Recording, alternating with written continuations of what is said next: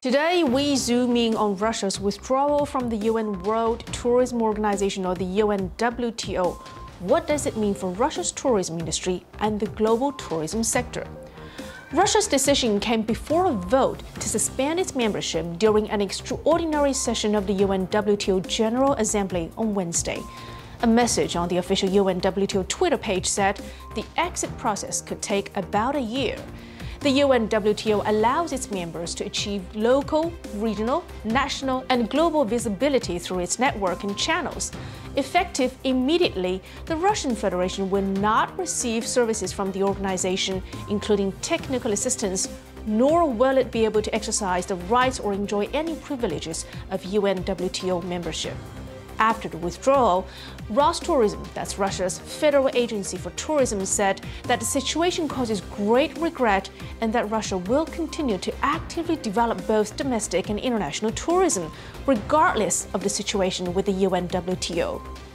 Russia's suspension of UNWTO membership and the dragging Russia-Ukraine conflict is hampering the return of confidence in global tourism.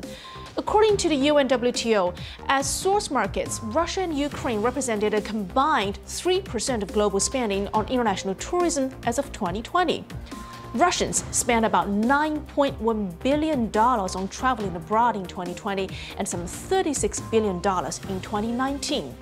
As tourism destinations, Russia and Ukraine accounted for about 4% of international tourist arrivals in Europe, so both markets are significant, not only for neighboring countries, but also for long-haul sun and sea destinations like the Maldives and Sri Lanka.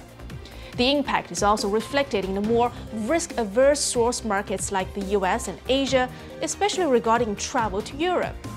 Tourism is a pillar of peace and international friendship.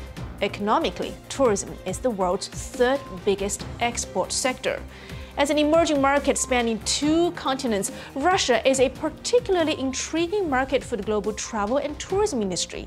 Now, the Russia-Ukraine conflict presents a major downside risk for international tourism and could delay the sector's already weak and uneven recovery from the COVID-19 pandemic. A prolonged conflict, as predicted, could translate into a loss of $14 billion in tourism receipts globally in 2022.